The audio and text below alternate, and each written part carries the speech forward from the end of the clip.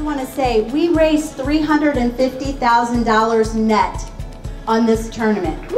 That by far has got to be one of the best golf tournaments. And I have to just thank all of you and all of our chairs and all of our committee that do a phenomenal job.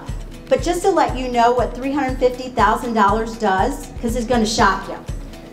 It actually helps us send 14 medical teams, full teams, anesthesiologists, surgeons, nurses, scrub nurses, PTs, down to our countries, 14 of them over 14 weeks, and do over 100 life-saving surgeries for $350,000.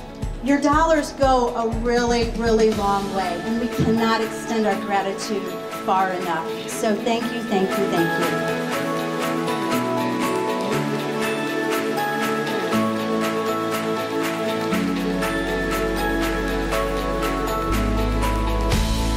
Having done this for the last 13 or so years here with World Pediatric, couldn't think of a better rainy, foggy day to spend than supporting the kids that really need this help. So thanks to all of you.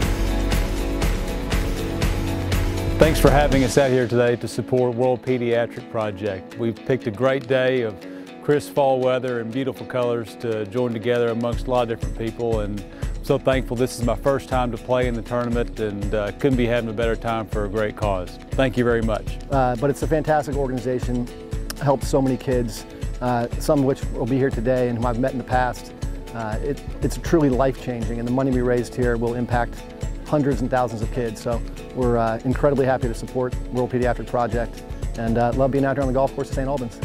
And the organization itself is wonderful because such a large percentage of the monies that are funded through these tournaments in our charitable giving goes to the actual work of the organizations. That's very fulfilling for me.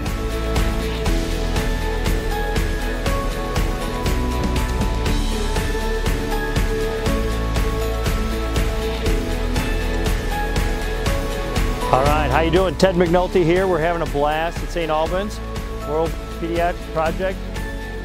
My ball went in the water. My team is gone. We're having a blast. Love it. Thank you so much.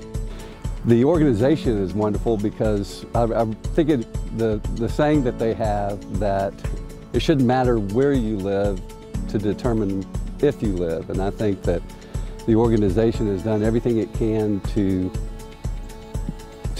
take care of children in places where they would otherwise not be taken care of. And it's just this wonderful organization to support.